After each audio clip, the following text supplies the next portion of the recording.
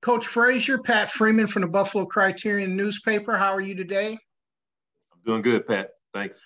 I had not talked to you since you were selected to the Black College Football Hall of Fame. I wanted to congratulate you. But most of all, your reputation around the league precedes yourself everywhere I go.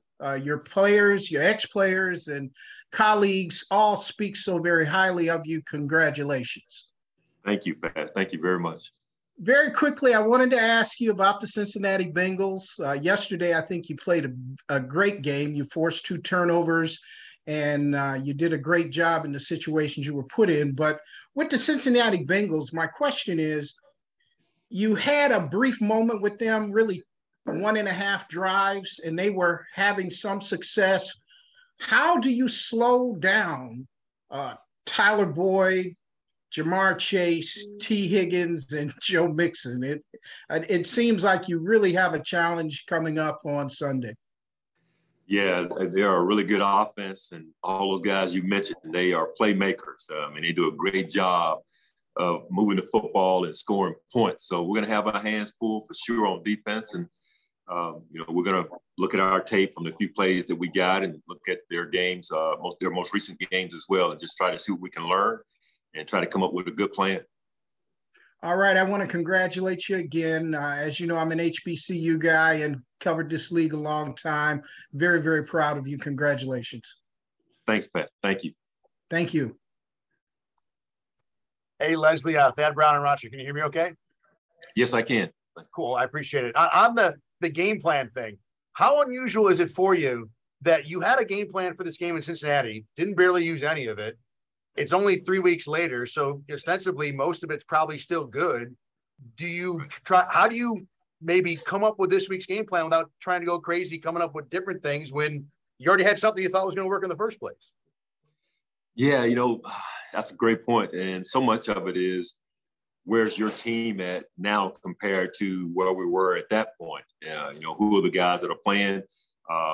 What are some things we're doing well or not doing so well compared to when we were getting ready to play them? So it's a little bit of a give and take. We had a plan in place, and you're right, we didn't really get a chance to get into it very much. And now you're looking at tape of their most recent games and seeing if that plan still applies. So we got some things to try to figure out, but we got a few days to get it done. Is 3 weeks enough for things to change a lot to where you end up doing things a lot different? Or do you have to kind of worry about overthinking it too much and looking at 2 games and saying, well, I don't want to take a 90-degree turn from what we researched to the previous game, 3 weeks ago? Yeah, I think you got to be careful about digging too much and trying to uncover this or that, because we spent a lot of time prior to our last game. And you're right, it's only been 3 weeks. And they've only played 2 games since we played them, and same with us. So you have to be careful about overthinking it and overanalyzing it and end up giving the players too much, and you end up not playing your best football. Appreciate it, Coach. Thank you. You're welcome. Coach, good afternoon, Mookie.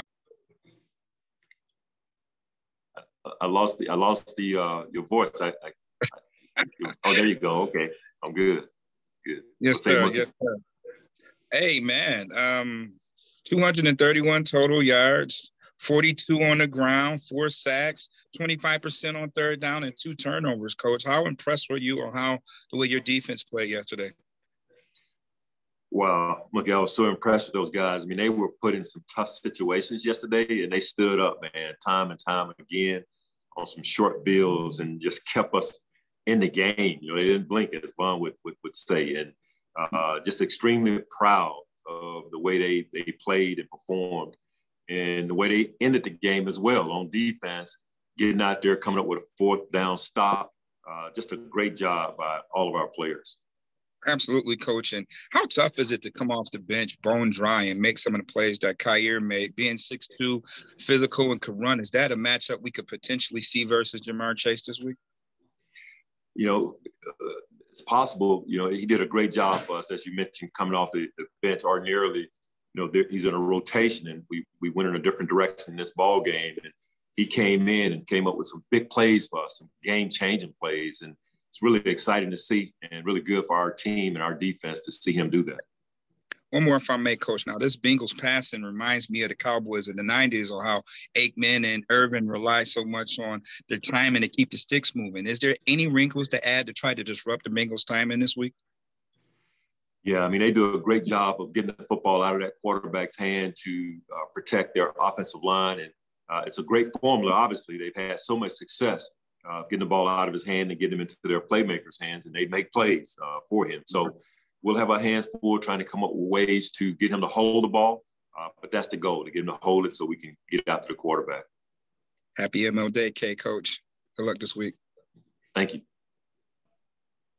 Yes, good afternoon, Coach Frazier. George Radney, Challenger Community News. How are you doing this afternoon?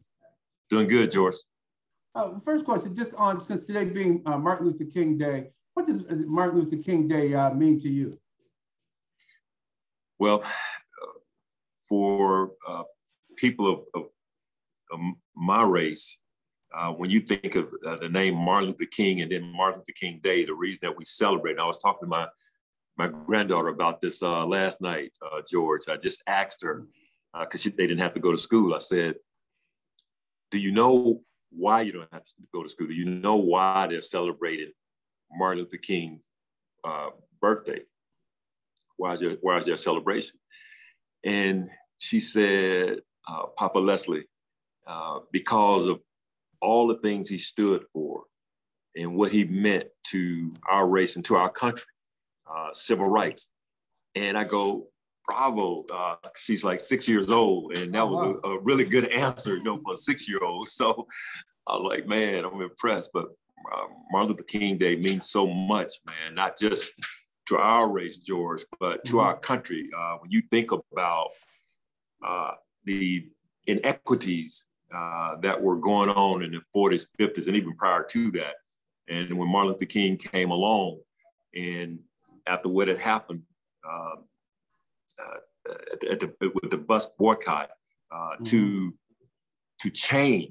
really change our United States of America and how we saw race and how important it was for us to understand what equality meant. So this day, to be able to celebrate Martin Luther King's birth and the things that he did for our country means a great deal to me personally, and a great deal for everyone in our country, because it opened up our eyes to something that was a problem. And he sacrificed his life to change the world, to make the United States a better place. Absolutely. I agree 1000% with you. Martin Luther King Jr. Day, I should say. Add that junior in there for sure. You're absolutely right. And now back to football. What's your analysis of your defensive front? Ed Oliver, Daquan Jones, and Tim Settle Jr., their play. What would be your analysis of them? Well, those guys did a great job, along with Greg Russo, Carlos Basham, AJ Epinesa. They all did a terrific job for us yesterday in the ball game, and made the quarterback uncomfortable, had him running around.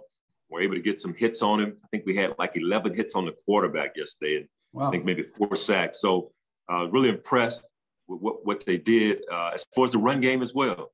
When you talk about a team that had rushed for over 180 yards against us before and finished with 42 yards, averaging 2.1 yards per carry, a lot of the credit goes to our defensive line. So a tremendous effort by those guys. Yeah, that kind of got lost in the game, that 42 yards. That was unbelievable that you guys were able to shut them down. And last but not, shut them down to that total. But last but not least, do you think a bump and run is the type of, to throw the timing off of the Cincinnati Bengals? Because they like those slant patterns. They like their game seemed to be predicated on timing, their offense. Yeah, teams have tried different ways to slow their offense down. And you're right, there's a lot of timing and precision within their offense. And there are a lot of different things different teams have tried, but not with a lot of success, George. I mean, they're one of the best offenses in the league, and we're going to try to come up with a way to disrupt them as best we can. Great. Thank you very much for your time, and good luck this coming Sunday. Thank you. Hey, Leslie, I'm going to ask you about Tremaine, because so much of the questions that I'm sure you've had for 5 years have been, what is he not doing? So what is he doing now, in your opinion, through your eyes, that is different from what you've seen him previously? You know, John, he's been a really good player for us throughout. I mean, he's gone to Pro Bowls. He's received that recognition from around the league. And we've always respected his talent and his leadership within our ball club, for sure. And I think now people are beginning to see some of the same things that we've been seeing all along. His playmaking ability that's beginning to show up. That hit that he had yesterday on that third down, I mean, that was vintage, man. I mean, that's what you want to see, the physical play that you need from the middle linebacker position. Probably the thing that has stood up and really rose up over this past season. The leadership, the vocal leadership, John, has gone to another level. And we kind of needed that, especially with the absence of Micah. And then with Jordan being in and out of the lineup at times, even from a practice standpoint, we needed Tremaine to take another step from a leadership standpoint when it comes to being more vocal. And he's done it. The playmaking we knew would come as he got more experience and continued to mature within the system. And we're seeing that. But his leadership, that's what is kind of, I think when you see the resiliency of our guys, a lot of it kind of mirrors Tremaine's personality, and not, the highs and lows that some guys get caught up in. He's a pretty even keel guy. And that kind of permeates our defense. Was that development something that just naturally happened with his growth, or was that something you communicated with him, other coaches, maybe Bobby communicated with him, or did it just rise up naturally because how long he's been here? Well, I think some of it was, an urging on our part, this is kind of what we need. But at the same time, it's been a natural maturation on his part, just growing into that role. He came in, he was so young, only 19 years old, and then you put him in arguably one of the most important positions on your defense, the guy who's going to be calling the defense, making the checks, communicating to 8-9-year veterans, line up here instead of there. I mean, that's a lot of weight on your shoulders. And so there's been growth over time as he's gained more experience within the system, and we're seeing the benefits of that. Is there anything, in your opinion, that if you become more comfortable vocally as a leader, you kind of rise up in that rank, it can actually help elevate the physical play as well? I think so. I think there's something to that. As your confidence grows and you begin to communicate a little bit more, you're almost holding yourself accountable. Because if I'm talking to the guys about, hey, we need to make sure that we're at point A versus point B, well, then I got to make sure I'm where I'm supposed to be also. I'm doing the things that are necessary for me to be the best version of myself. And so I think there's something to that. As you are leading and directing, and then just doing a little bit of self-reflection. Am I doing the same things I'm asking of my teammates? Am I as demanding on myself as I am on them?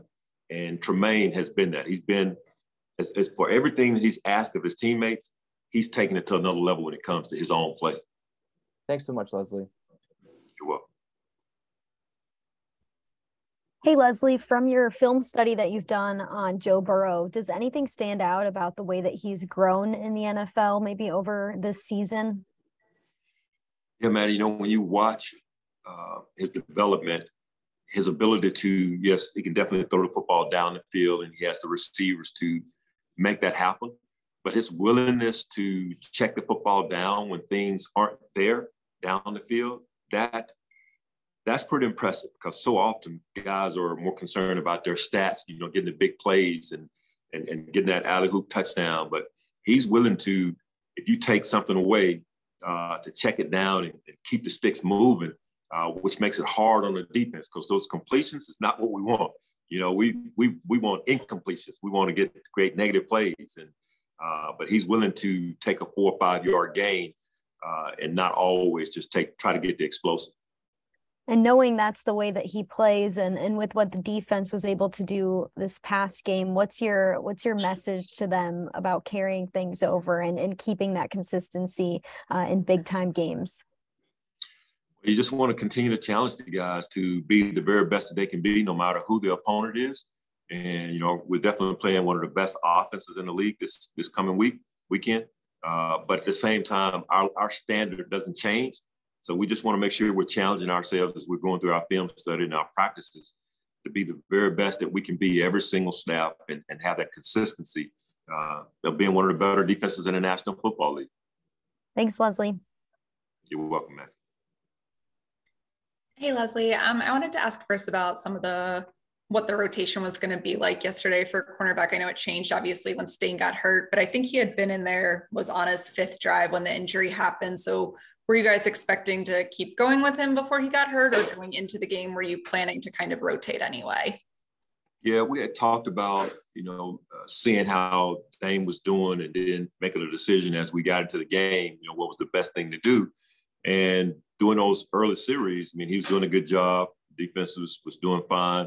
And then he gets the injury, and now Kyer goes in and he does a great job when he got in the ball game. So it kind of took care of itself in a way without us having to make a decision about when it's the right time to begin the rotation.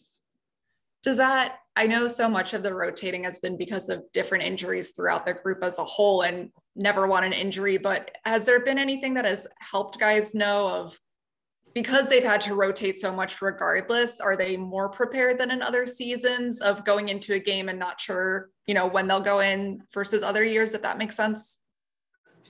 Yeah, I think it's been good for us in that respect where, so Dane goes down because Kyer has been playing. It's not like I haven't had experience in real games, even though this is my first playoff game. I think the rotation helped us yesterday. He went in, the game was not too big for him. It wasn't, oh boy, I'm in a playoff game. What do I do? That wasn't the case. He made some big time plays. And I think that has a lot to do, Catherine, with the fact that we've been playing him all along. And that helped him to be able to go out there and be comfortable in what he was trying to get accomplished. And then last one from me on a slightly different topic, for Dean to also get an interception yesterday, obviously a significant to the game itself, but what was it like just as a person, knowing that he's back, what he's been working through to see him have a moment like that? It just makes you feel so good. When you consider, like you said, he's been away from us for a couple of seasons, and to bring him back, and now he finds himself in a starting role, and to come up with a big play like that in the playoffs, you're just so happy for him, obviously happy for our defense, but just happy for Dean to be in that situation, to come up with such a big play that led, I think, to a touchdown following that. That's huge, and it'll increase his confidence, but also help him in the locker room with his teammates as well, because he's showing he's capable of making those big plays. Thanks, Leslie. You're welcome. Hi, Leslie. I know you've taken a lot of questions about Joe Burrow and his 3 receivers, 3 really talented receivers heading into this game, but I was curious about your perspective as a defensive coordinator and for how long you've been around the league. Just what makes Joe Burrow and this group of 3 receivers so unique? Well, they seem to really be in sync when it comes to the system. Their coaching staff has done a great job of identifying what works best for them. That's not always the case. Sometimes you'll see a talented group, but they're really not working in one accord. And that's not the case with Joe and his receivers. It seems like they're an egoless group as well. Everyone is familiar with how good of a player Chase is, where he was taken in the draft. T. Higgins is outstanding. Boyd is maybe arguably one of the best slots in the league. But none of those guys seem to have an ego about touches. And that's not always the case. He spreads the ball around, and that's a good thing. And if you have guys that aren't concerned about my stats, but about winning, then you got a chance to have something special. And that seems to be what they have. You see, in a way, that Joe Burrow helps to make them great by being their quarterback. And also throughout your career, is this one of the better receiving stables that you've ever seen? Oh yeah. It's one of the better ones that we'll see, that we've seen this season and other seasons as well. They're really good as a trio, and they've got the quarterback to match it. So it's a good group. It's a reason why they're as good on offense as they are.